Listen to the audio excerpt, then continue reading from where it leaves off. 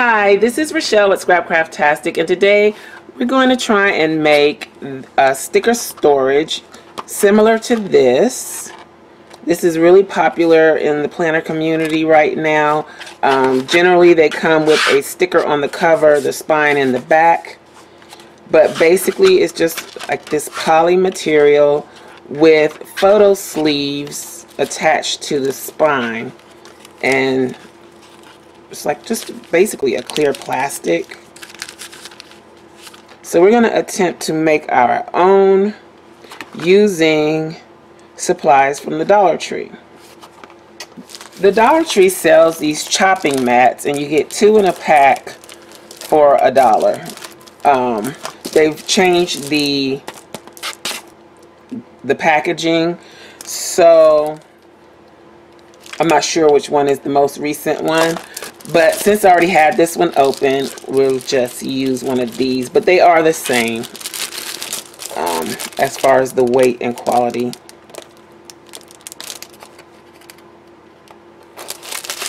Just put these away. So I've already measured this. These are the same material, actually. Yeah. Very much the same. So I've already done the measurements. You'll need to cut a piece of this mat at 6 1/4 by 11 3/8.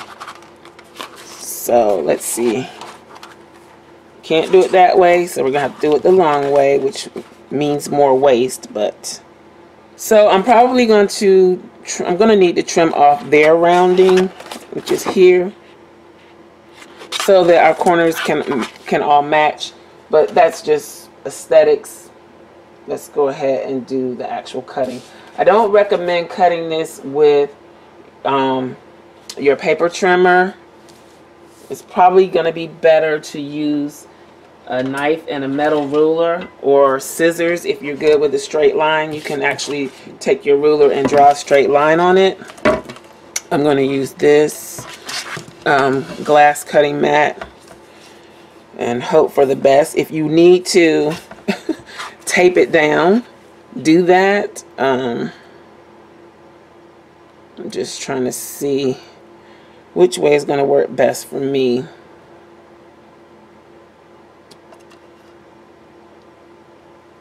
And I think I am going to tape it down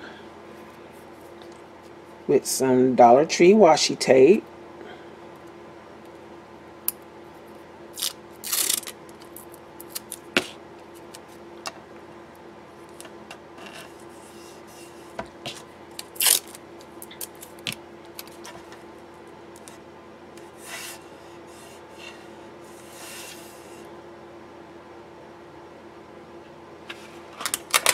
I'm gonna have to turn it at an angle. Yeah, gonna have to cut at an angle to get the correct, and keep it on the glass the whole time. Okay. So now that we've got it taped down, I'm gonna go ahead and measure 6 1/4 inches.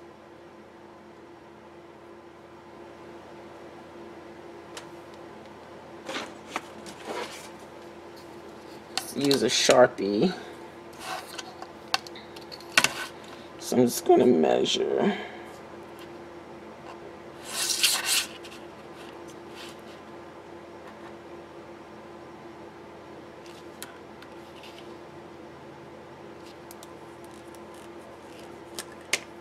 So 6 1/4 here.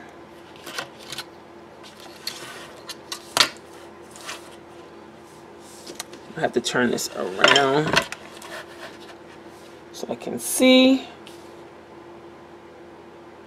Now, if you have the book to use as a template, you can easily do that. I just wanted to show how to do it because not everyone has access to those books. So there's 6 1/4 there. So I'm just going to take this. You can use a craft knife from Dollar Tree as well, or a blade from Dollar Tree. Where is mine?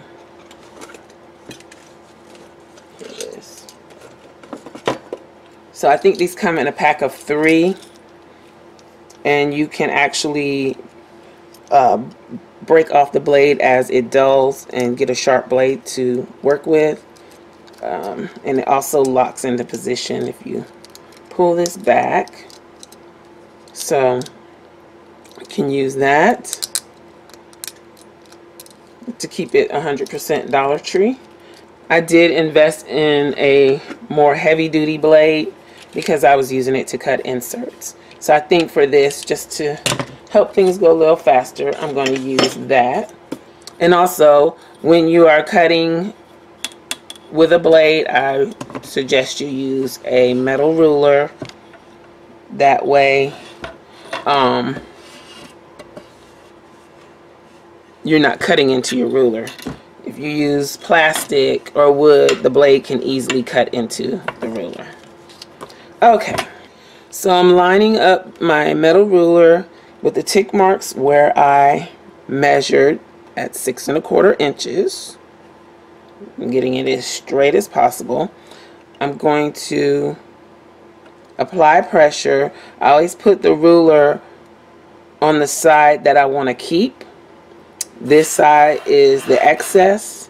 That way the ruler kind of protects my good side if I go off track with the blade, and I'll end up scarring the piece that I don't need instead of the piece that I need. So I'm going to take my blade, hold my ruler firmly. This ruler has a very old ruler, but it has a cork backing so that it helps keep it from sliding. So if you don't have a cork backing, putting some masking tape on the back of your ruler helps with the sliding. But hold the ruler firmly in place and make light strokes. You're not going to be able to cut through this in one go. So you're going to do multiple runs until you can feel that you've cut through the plastic.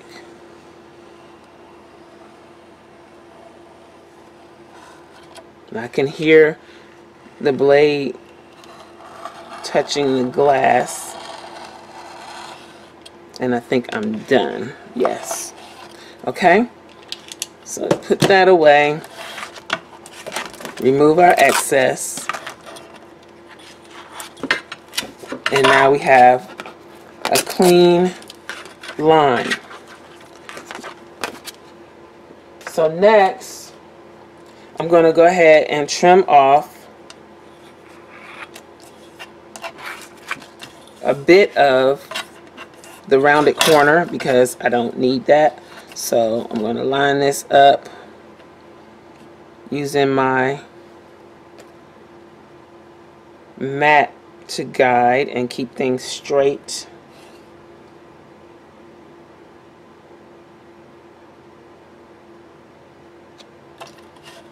Let's taper down.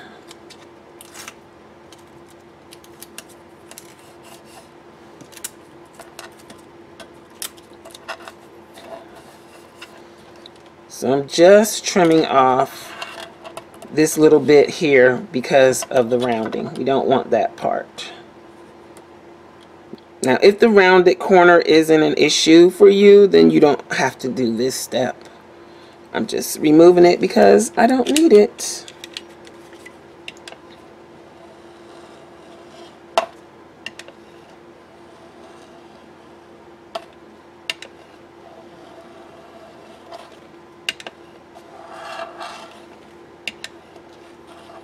And actually you can save it and use it as a template if you're manually rounding all of your corners. You can save this little piece, use it as a guide to round your corners. So okay, so we're going to start with this edge, and we need it to be 11 3/4 inches long. So I prefer to use this ruler because I can see better. And it's not just a centering ruler. the key to good quality measuring is making sure that your ruler is straight. If your ruler is not straight, then your measuring is going to be off. It's really hard to measure on that because I can't see.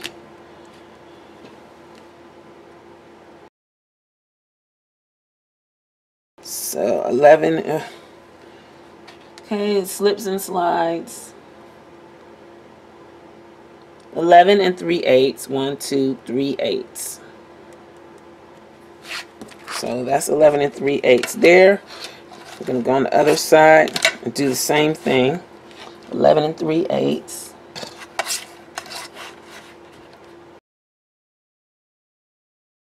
And mark the plastic. See my little tick marks? Okay.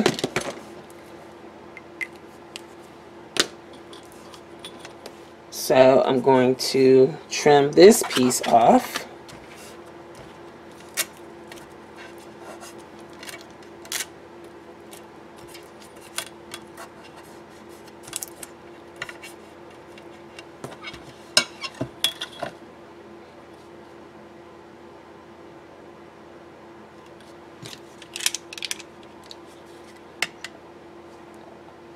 And this knife I picked up from Home Depot.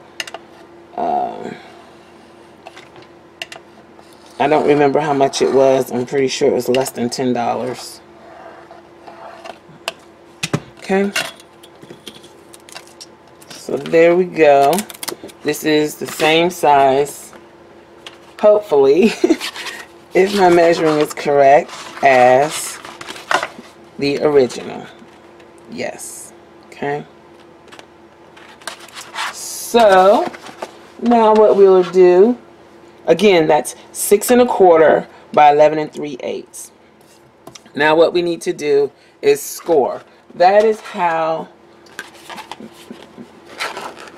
whoever manufactured these was able to get it to fold.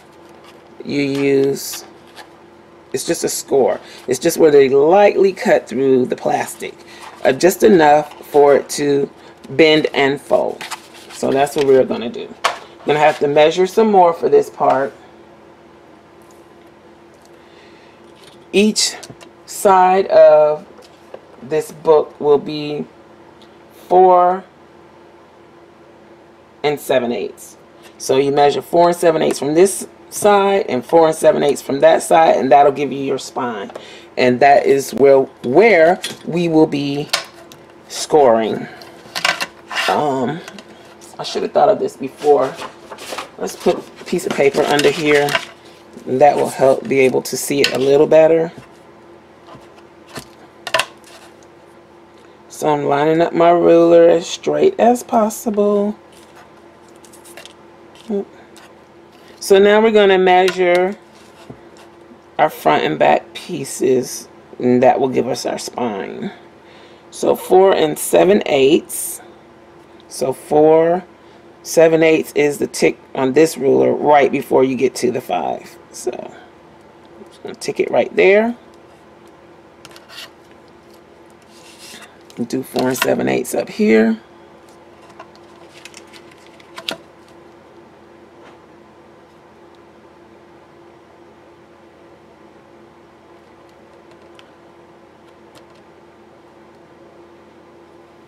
So 4 7/8 is here. Okay, flip it over and do the same thing. Probably need to put a piece of tape on the back of that too, to keep it from slipping on the plastic. So this is where we're going to score lightly to make our folds. So again, I'm going to take the metal ruler, line it up. I think I'm going to go ahead and tape it down again. Let's get this piece out of the way.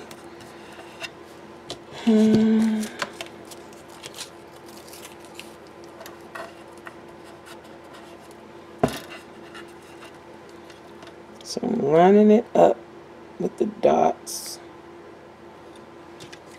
and I'm just going to, I think I'm just going to do it lightly one time to see how that works. Try to use even pressure all the way down. But again, you're not digging into the plastic. You're not trying to cut it. You're just making a light cut into the plastic. You're not trying to cut it all the way through. Just enough to give it a fold. Okay, let's see, did that work? I think it did. So you can see, let's see, let me see. Can you see the lines in the plastic where I scored it? I think you can see it that way. Okay, so now I'm just going to fold it over. Oh. Fold it over. Give it a good crease. Fold it over, give it a good crease. And there you have it.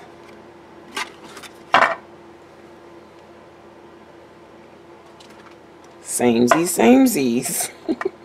Okay.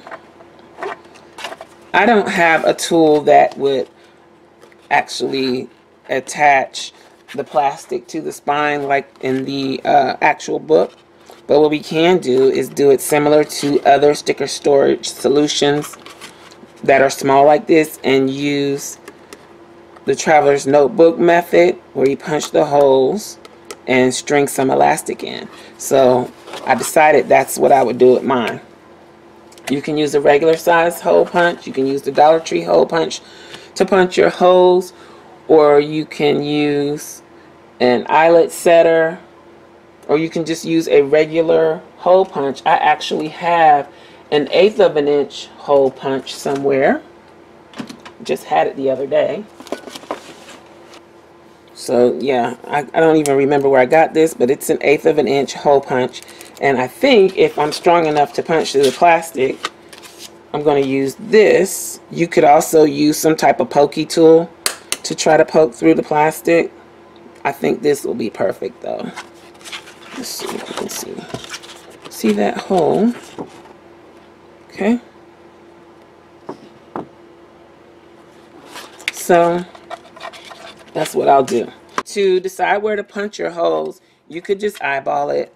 I don't really like to eyeball it that much because I like my things to be the same. So in this case, I'm just going to measure down 1/4 of an inch from each end, from the top and the bottom.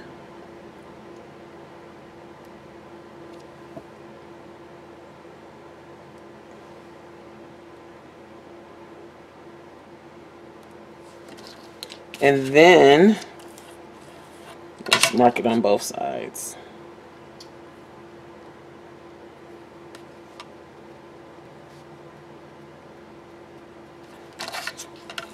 So now we're going to measure 1/2 inch from each score line.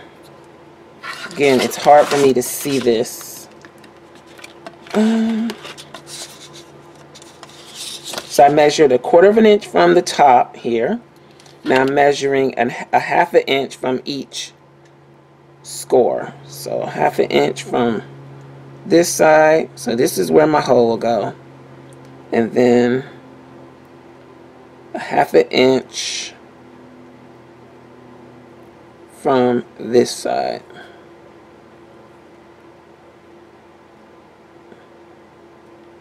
Okay. Flip it over and do the same thing.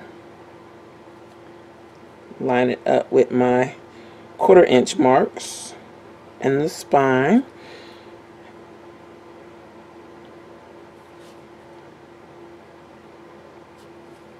Half an inch.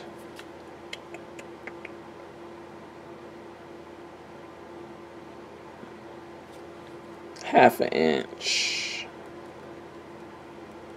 Make it a little darker so you can see. So that's where I'm going to punch my holes. I'm not going to do a closure for this because it pretty much will stay closed on its own once it's trained. I'm doing this exactly like the original. I mean, as exact as I can get it. I'm sure you could make the spine wider and include more books, but for the purposes of this, we're going to stick with being able to just put 2 books in. So I'm going to punch my holes.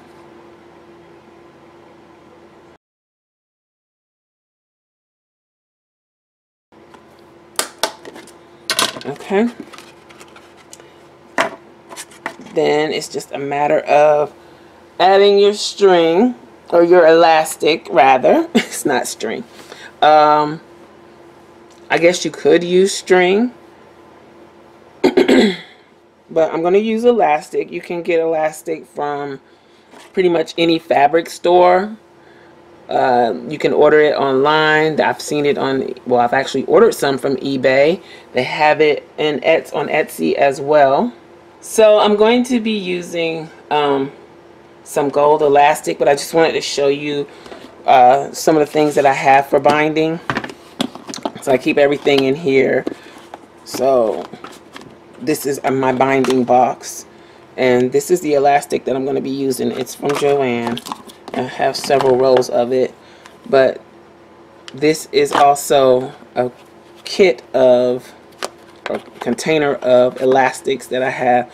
This is from Joann, and I just kind of stuck it in here, but the rest of these are from eBay, and I just ordered to have them on hand. But so, and I have needle, thread, other types of elastics in here. But for this, we're going to use the gold. I would like to use the white. I don't have very much white left, and I need to restock the plain white. So for now, we'll use the gold. So I think we just need to measure 2 lengths of this. So I measured a little over 2 lengths. I'm going to take this side. It already has the tape on it. No, not. So how do we do this? Thread it from the inside through this hole,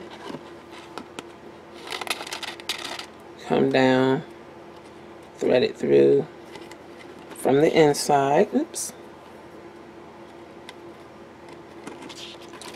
Okay. From the inside, let's grab that, back through the other side. So yeah, 2 lengths should do it. Let's take this tape off.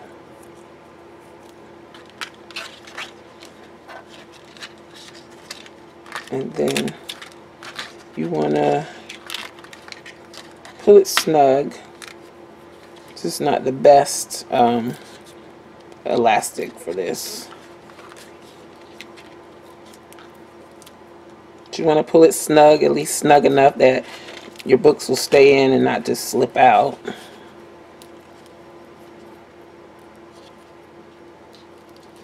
And then tie a knot. You can leave the excess. I have a little too much excess, so I'm going to trim some of that off. And there you have it. The Dollar Tree. I mean, it's not completely Dollar Tree, but mostly Dollar Tree. They do have photo albums similar to this. This one is one that came from Walmart in a pack of 4, which I think is a much better deal. I think they're $2.97 for 4, where you would be paying $1 for 1 at the Dollar Tree. And also the quality of the ones from Walmart is better than the ones from the Dollar Tree. I think the Dollar Tree ones load from the side as well, and these load from the top. And you can take these papers out and put what you want in there, or use that as additional storage. But this should fit right in here, like so. Oops. Then let's put another one in. Put this one in here like so. And what we didn't do is round the corners, but you can do that as well. So this is what it looks like. I think if I were to make another one, in this case,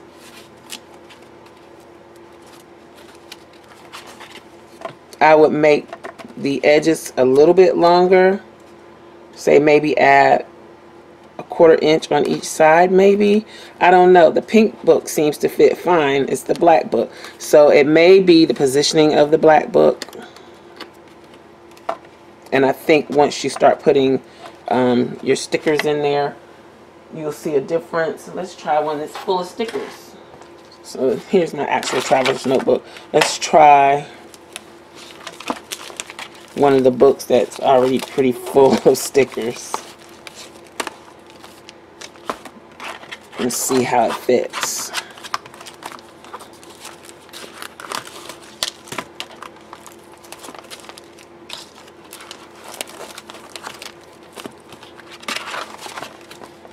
Yeah, so once the stickers fill it up, it doesn't seem to stick out as much. So now we've tested. Let's go ahead and round the corners. So we'll take this out. I'm not sure if just any old corner rounder will work on this plastic. I have the We Are Memory Keepers Crocodile Corner Chomper, and I think it's an excellent investment. First, I'm going to try and do a 1/4 inch and see how I like that. I always start small and then go bigger. I think I like the 1/4 inch. So I'm just going to chomp them all a 1/4 inch. Okay, so there it is, the photo book. Again, you can make these edges a little longer if you want, but this is comparable to this. The only difference is we're using an elastic binding. So if you have any questions or comments, please leave them below. If you like videos like this, please click the subscribe button and hit that notification bell so that you will receive notifications whenever I upload a new video. Thank you for watching, and I'll talk to you later. Bye.